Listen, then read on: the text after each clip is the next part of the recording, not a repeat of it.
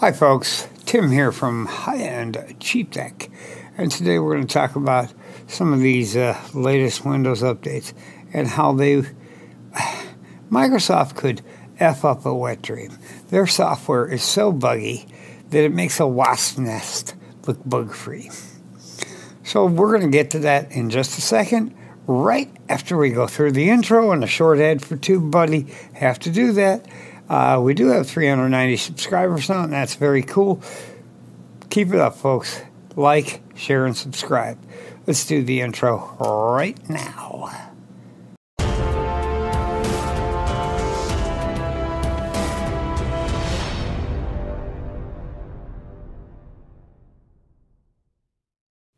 Hi, folks. Tim here, just cutting in. Quick message about tubeBuddy.com. As you will see coming up on the screen right now, tubeBuddy is the premier tool for helping you edit and maintain your presence as a creator on YouTube. It integrates flawlessly. If you have a free version, it goes right into your browser and you use it as you're doing your editing and uploading. And it's an excellent tool. As far as prices go, the price is coming up on the screen. If you get the free version, a lot of times they'll offer you, they'll make you an offer. They made me an offer, and I'm only paying $4.50 a month. So check it out at the link that you're going to see on the screen and at the link below, www.tubebuddy.com/high-end cheap tech. And now let's get back to that video we were doing. Yeah, we have to run the tubeBuddy ads until we get enough subscribers. If y'all keep liking and sharing and telling people about the site, it will help a lot. But today we're just going to talk about Windows 10 and their horrible track record with updates. It's just horrible. So back in November, I got an update, and I still have a cold, sorry folks. And I get this update, and it installed. And the next time I reboot, it comes up with this picture coming up. I had to snap that using the MiA2 camera. An excellent camera, but it's, you can't do a screenshot of your PC when you are not into a point where any of your keyboards will work, or you can't hit your snipping tool. None of that's working yet. So, as you can see, I got this Windows to Go crap up there. And I find that to be absolute, what the hell? When did I ask for Windows to Go to run? So if anyone knows how to turn this particular thing and get it out of startup, let me know. Because it's horseshit. It screws up my PC. I can't get rid of it. And then I noticed my Artec keyboard, Bluetooth. I could hook it up. And there was the devices connected too, one of them being the Angle 3, and the other being the Bluetooth. And then after a while, it would just disconnect from it. Sometimes I could turn Wi-Fi on and off, or Bluetooth. Sometimes I could turn the Artec back on and off. But in most cases, I ended up having to remove the Artec. It just comes up as USB keyboard 3.0, and then re-add it, and repair it, and reconnect to it. And that worked for a while, sometimes all night, sometimes not. And so I got in the habit of plugging in I have a USB keyboard, because when you're logging in, you can't get it into your keyboard. Kind of sucks. So, as long as that stays plugged in, everything works fine. So I got an update, and it seemed to get better.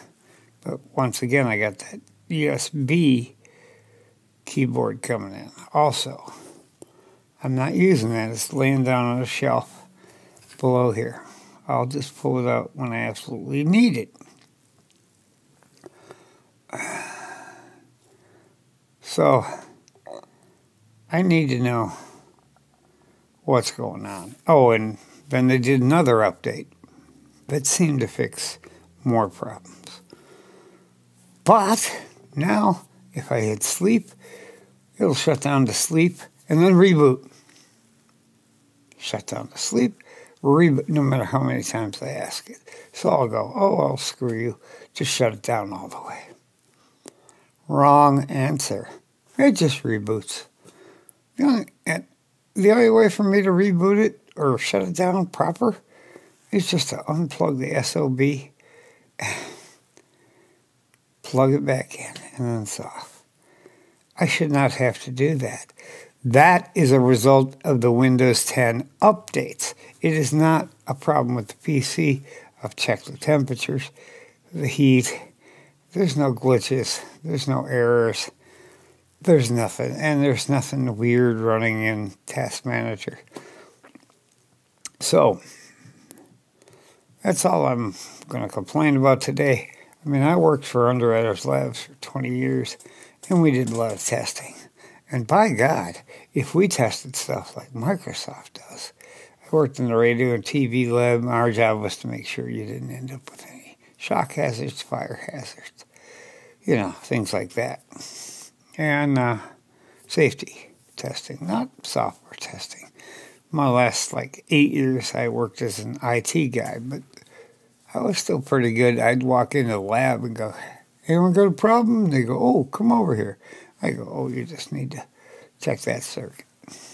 How do you know that? I just do.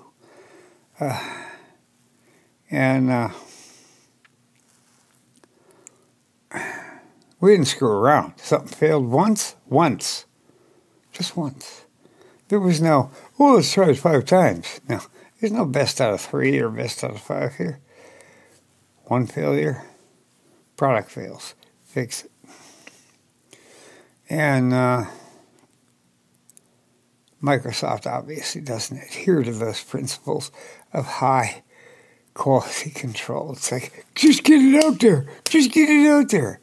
Yeah, let's do, how much testing did we do? Well, at least 5 minutes, 2 programmers.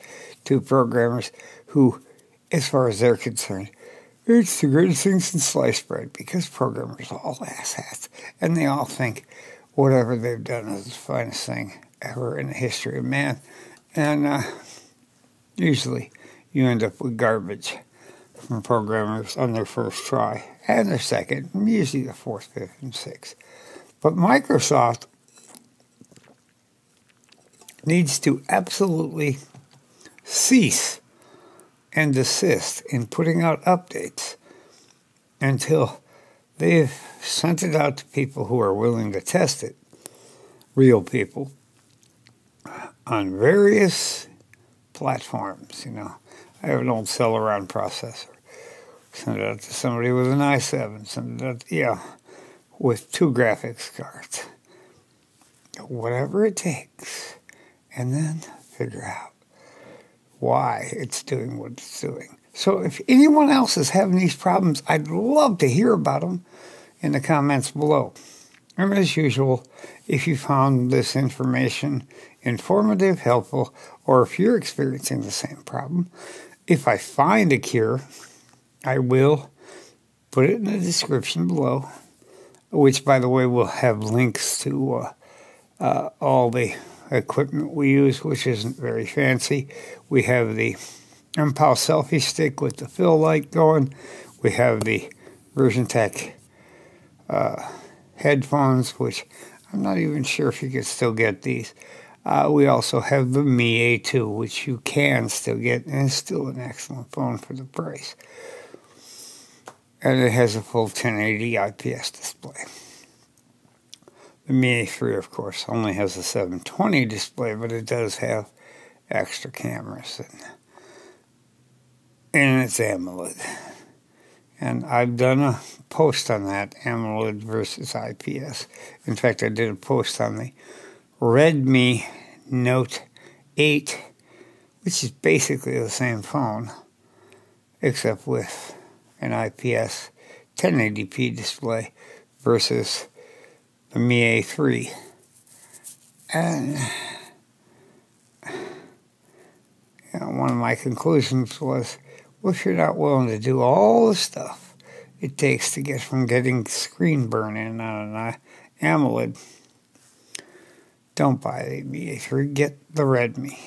If you can follow a few simple instructions, get the AMOLED. You won't notice a 720. And that's all I got for today, so, as usual, like, share, subscribe, pass this on to everyone, and leave comments. We want feedback. Thanks a lot, folks. I might have talked a little too much, but it all had to be said. Have a great day.